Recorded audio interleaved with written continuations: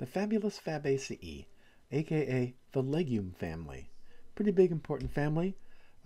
Pretty important in agriculture because, like peas and beans, and also wild plants. What distinguishes this family, the kind of direction they go in terms of departing from those primitive finch floral features, is the symmetry. These guys have striking bilateral symmetry, and they have a little bit of fusion um, in some of the petals, two of the petals actually. If you look carefully at these everlasting pea blossoms, they have a symmetry that instead of being upper and lower lip, like we see in the mint family, these have a symmetry that's kind of more emphasizes the two left and right halves. This symmetry is sometimes called papilionaceous. It's sort of like a loose description. It means butterfly-like, and they kind of look butterfly-like. I kind of think of the flowers of the fabulous Fabaceae as being kind of like a boat with an insecure mariner. I will explain. The petals in the Fabaceae have names, and this one petal at the top that's really prominent, it's called the banner. Sometimes it's called the standard, but we'll call it the banner. I'm writing with my finger. And there are two lateral petals, and they're called wings. Now, the fact they're called wings kind of detracts from the nautical metaphor, but the banner reminds me of a sail, and the wings kind of remind me of oars. The reason this all comes to mind is because there's two more petals left. The number of petals in the Fabaceae, which is kind of a typical dicot number, is 5. So one banner, two on the side called wings. There's two left, and they actually they're sort of slightly fused together. They're fused together. They're tips, and they form what's called a keel. So this area right here, I'm sort of coloring in. That's called a keel. And that's where the boat thing comes in. I think of a boat with a keel, and I think of the sail with the banner, and the two things on the side are like oars. And weird boat, insecure mariner, two means of propulsion, better safe than sorry, and it's a metaphor anyway, so give the guy a break, or gal, whoever this mariner is. And the thing about the keel is that the keel, which is more well illustrated in this illustration here of another member of the Fabaceae called yellowwood. It's a tree showing the nice prominent banner, and on the side the two wings. And here's the keel again. What the keel does is it sort of slightly surrounds the sexual parts of the flower. Not very much. Pollinators can still get in there. These petals, there are two of them there. They're fused at their tip. Let's take a closer look at.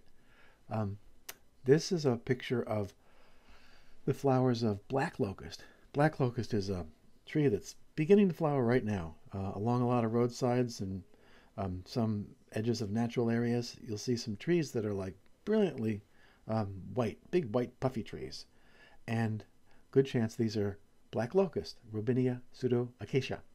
And so here's a picture that shows the blossom. Here's the banner or standard, and over here is the one of the wings. And down at the bottom is actually two petals that are fused together at their tip that form the keel. Down below, I peeled off of all those petals, and we see the sexual parts of the flower. And what we have is kind of an unusual configuration of stamens. It's sometimes referred to as 9+1. 9 of the stamens are fused together by their anthers into like a little tube that surrounds the pistil, which you might recall, this is the legume family. This is the archetypal unicarpellate gynoecium that matures into a legume that splits open along two sutures. It's kind of like a snow pea, right? And 9+1. There's one stamen that's kind of all by himself. That's not part of this little connivant little group. That's a typical arrangement for many members of the fabulous Fabaceae. 9 stamens fused together and one kind of a loner. And those are surrounding the pistil. Here's a picture of false white indigo, a lovely prairie wildflower that's being fed upon nectar-wise by a bee.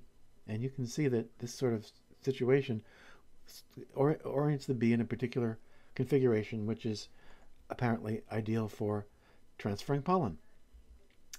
On the left are the flowers of false white indigo, and on the right are the fruits. They don't look too super much like the legumes that we might have thought of so far, that look like snow peas. Well, this is a cool little natural history thing. This plant, we're going to go back to it. This false indigo, it's kind of an uncommon plant. It's sort of a prairie wildflower with an affinity to some endangered environments. It's not especially common in Ohio. Butterflies and moths. This is a butterfly called the false indigo dusky wing. Butterflies and moths, they tend to be, in some instances, dependent upon particular food plants as sources of nutrition for the young, for caterpillars. In other words, caterpillars don't feed willy-nilly on any old plant. And the females don't lay their eggs willy-nilly on any old plant, but particular plants that they're adapted to being able to eat. And this butterfly is the false indigo dusky wing, and its larvae feed on false indigo. Well, sort of, kinda. It turns out that the false indigo dusky wing also is able to feed on, fortunately for it, a weedy plant called crown vetch. So this is crown vetch. You might have seen, this is a midsummer plant that's really, really common in kind of barren soil. It's been planted a lot for reclamation of barren lands and highway embankments. It's kind of weedy, not a whole lot of people's favorite. And crown vetch, it turns out, is an alternate food source for the false indigo dusky wing. So if you see a false indigo dusky wing, it might not, maybe you should call it a crown vetch dusky wing? I don't know.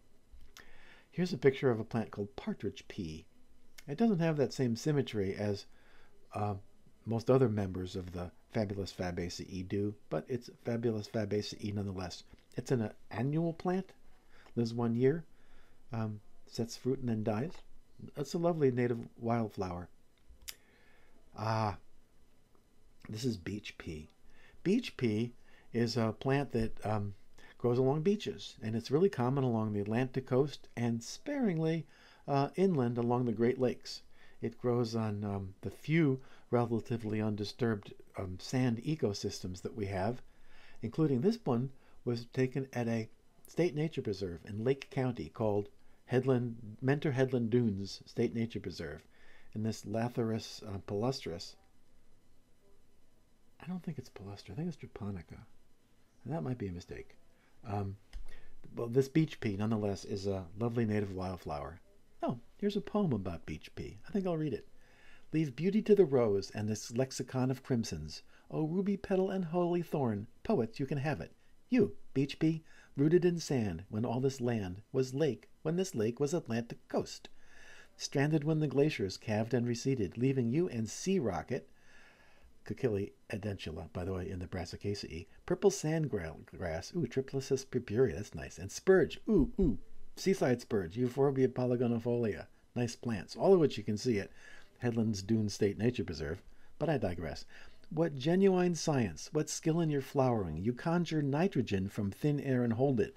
That refers to the fact that many members of the fabulous Fabaceae have nitrogen-fixing bacteria in nodules in their roots, and they're able to get nitrogen from the air and bring it into the ecosystem. It's called nitrogen fixation. It's not broken, it's just flying around, and fixation means to acquire it in a form that is available to other things. Hard as November wind in your roots, deep in the sterile loam, they spread and keep what water they can. Hardscrabble, this stretch of beach offers nothing but swells of dry turf. Break and wash of waves, like the back and forth of xylem and phloem, vascular tissue, in your thin frame's tiny musculature. Pastel and crepe? How do you say that? I don't know. Petal. Flower of work and metal. Nice rhyme. Spread out, spread deep, bow to no one, to no rose. It's a little poem about beach pea, and here's the beach pea at the Headlands Dunes State Nature Preserve. No, I thought maybe this is the beach pea at the Headland Dunes State Nature Preserve. And here's the spurge, here's the sea rocket. Nice poem. Clovers.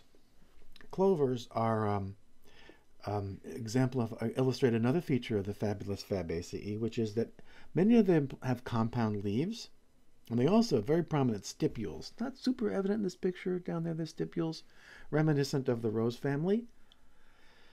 And in Ohio, nearly all of our clovers are introduced species. There are two species of really, really rare native clovers, Trifolium reflexum and Trifolium stoloniferum, none of which I have pictures of yet. White clover is a common one on as a lawn weed, Trifolium album. And here's some plants that kind of look like clovers.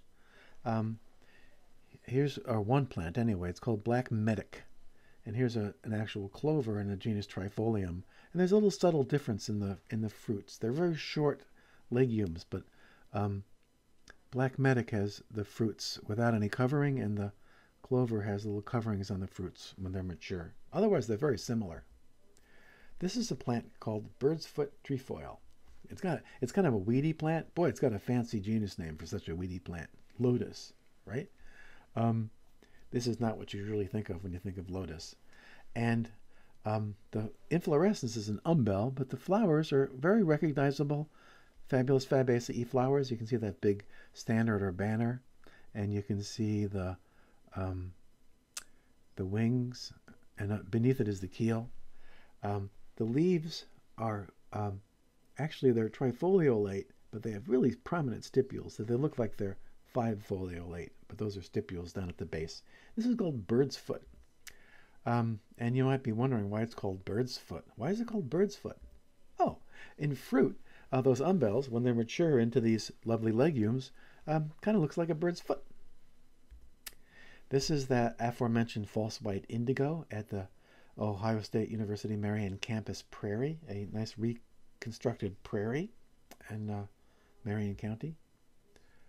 And this is another example of, no, it's not. It's a rare butterfly that's nectaring on a member of Fabulous Fabaceae. It's not, however, a specialist in it, but it's a rare butterfly. This is a iconography that was made by a former student, current friend of mine, who's super into this plant called running buffalo clover, that very rare native clover that can be found in some open glade-like areas in southern Ohio, especially Adams and Athens County. And I got to get down there the next couple of days and see this plant. I've gone too long without seeing it. It's called Trifolium stoloniferum, and is a little sketch made by Jonathan Kubesh. This is a lovely native member of the Fabaceae called goat's rue, and you can see the compound leaves, and you can see the papilionaceous symmetry and the lovely standard and the wings. The fruits of the legume family are legumes, but there's some modification here. Now, this is a member of a genus called Desmodium. Desmodium, also generally called tick trefoil. This is an individual fruit, but when it's mature, it kind of breaks apart, kind of reminiscent of a schizocarp. It breaks apart into one-seeded units that are flat. Maybe you've encountered this plant. It's really annoying. What these do is they disperse as stick-tights, and they stick tight to clothes. Here's a different species, and I annoyed the kid. No, this might not have been my fault. She might have gotten these on her naturally. But these are the loments. That's the name of this modified legume that breaks apart into units and sticks annoyingly to fur and clothes. Thick trefoil. So that's kind of a modified legume.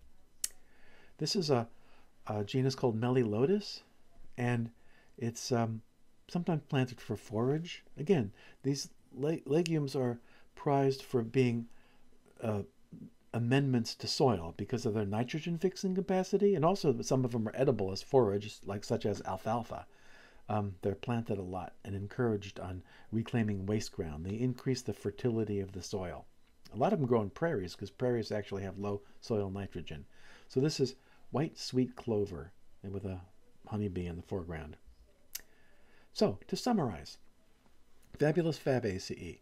Unicarpellate gynoecium matures into a legume, lovely papilionaceous symmetry, Petals with special names, the standard, the wings, and the keel, which has a little tiny fusion at the tip. And here's a little iconography by Peterson, and it shows exactly that.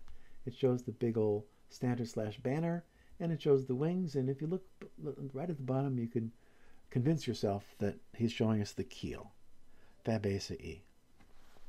Fabaceae. It's fabulous.